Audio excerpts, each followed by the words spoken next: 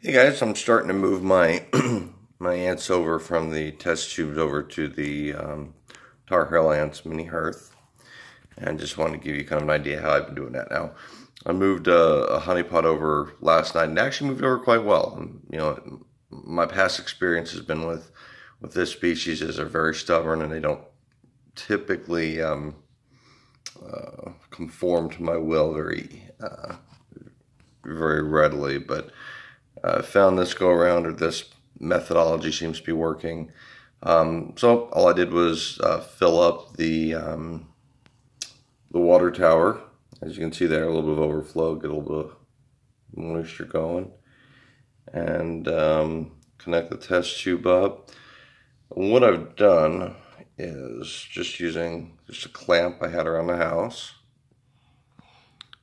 just to keep everything kind of lined up. Now I put a towel under the test tube so that everything lined up very nicely with the opening of the nest, and I'm just gonna let them be. So I did one yesterday, and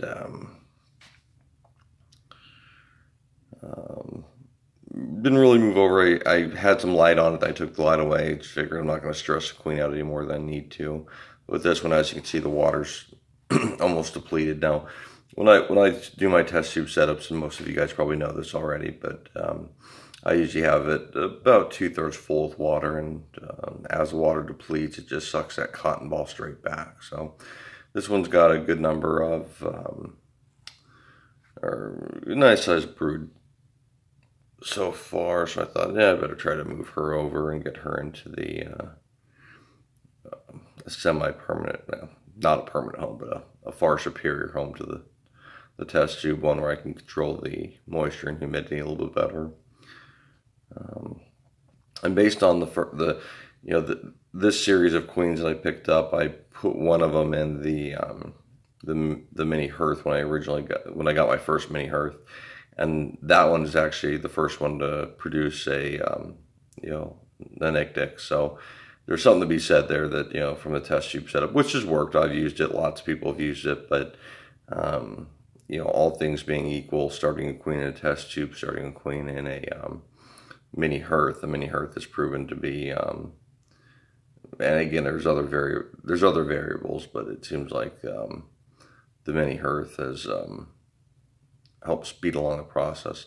I'm going to move over to that one real quick just to show you. I looked at it this morning, and yesterday there were 3 ants total. 1 died, so 2 ants. I went over today and it looked like I counted 5, so I'm going to switch over there real quick. Okay, so this was the original mini hearth that I purchased.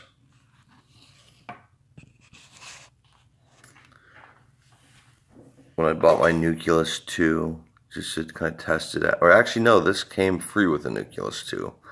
And I actually talked to Mac and said, nah, I don't really want one. Don't worry about it. And, just give me a credit for it. No, it's free. Take it, Paul. And I'm glad I did, because I've since purchased 5 more and kind of dig in the whole setup. So obviously there's a method to Mac's madness over there at Tar Heel ants.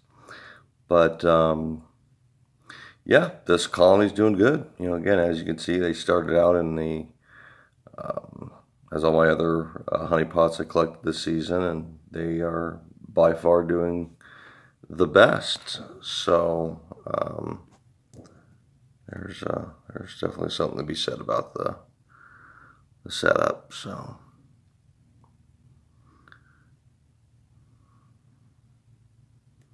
yeah, and I'm hoping this setup will be conducive to repletes. What's interesting, now that I've had a couple successful honeypot colonies, how much smaller the first. I mean, when I first got into this last year, and you do hear that the Myrmecocystus, the first worker ants, are much smaller for obvious reason. The queen's not. There's not as much. She's feeding it from her own fat stores. Metabolizing the wing muscles, but